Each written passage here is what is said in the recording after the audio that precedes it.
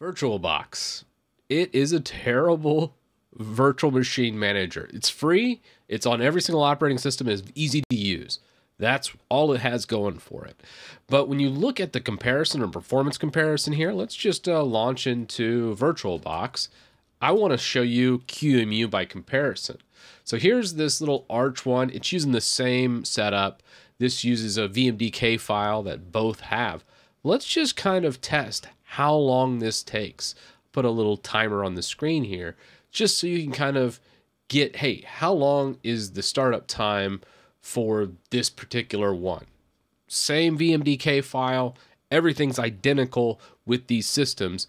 I just wanted to show you Virtualbox here, which isn't horrible, right? It has virtualization enabled, so it's not super laggy. We're throwing 6 processors at it, so it's moving along. It's not awful.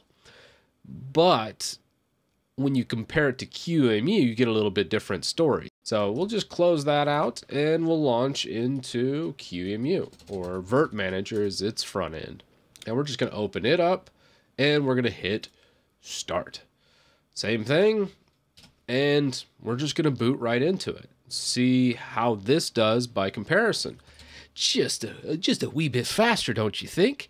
I mean, I had a whole giant epilogue there of, hey, this is everything that's happening with Virtualbox. And with QEMU, it was, I want to say that was less than 10 seconds. We'll know on the replay here. But it is just so much performant. You also have a lot more going on here. I could pass through video cards. I can do a lot of things that makes just basically unlocks virtualization. It's a true KVM hypervisor.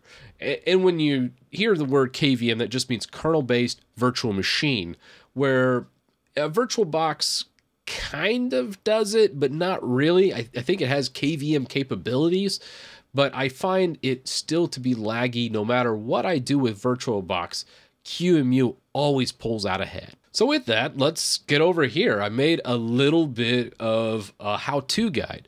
If you use Debian, Ubuntu, Pop! OS, all these are basically the same Linux distribution. This guide should work for you. So what you do is you just pull up your terminal, and we're just going to grab this, paste it in, and just make sure this doesn't read 0. What this is doing is it's saying, hey, how many virtualization threads are available? So this is how many processors or virtual processors you could assign. And I have 12 threads. It's actually a 6-core system. And then you would just grab this. These are all the dependencies you need. Copy, paste those in, and just put your password in.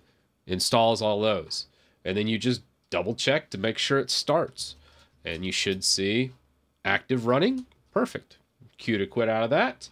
And then you just install these 2 things. This is actually just starting the default network and making sure it auto starts when you start your Linux instance. And we're just going to copy that, put it over here. This just shows you I've already done this. If it says not active or auto starts no, you probably want to do auto start, and you want to start it with these 2 commands. And then simply add your user to it, so you don't have to like sudo virtual manager or virt manager. And what I mean virt manager, it was just that GUI earlier. And if we just type virt manager, it's just this.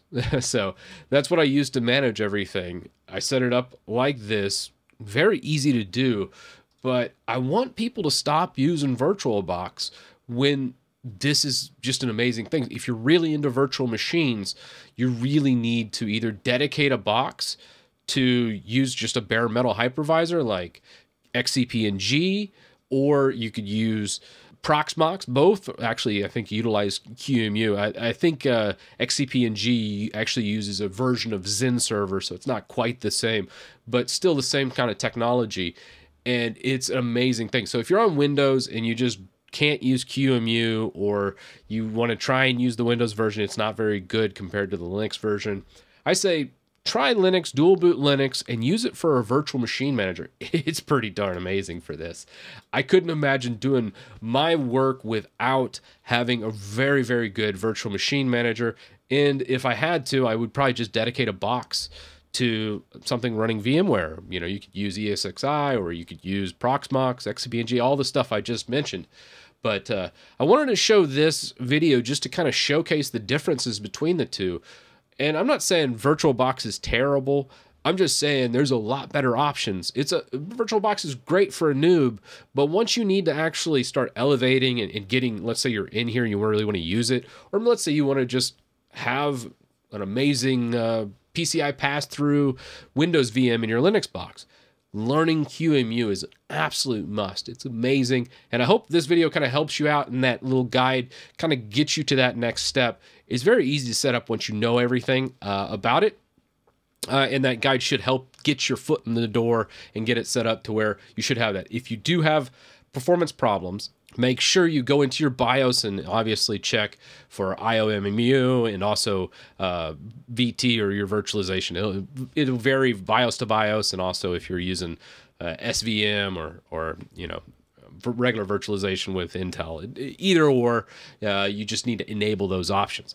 But with all that said, let me know your thoughts down in the comments section. As always, thank you to everyone that watches this video. Today is actually the last day to get your Debian shirt. If you're interested in this shirt, by all means, click the link below. Today should be the last day, and then that batch closes, and those will all be shipped out. And sometime in the future, I might bring it back, depending on how everybody tells me about the shirts. I just wanted to do an initial batch run. So this is the very first merch drop I've ever done. So let me know what you think, and I'll see you in the next one.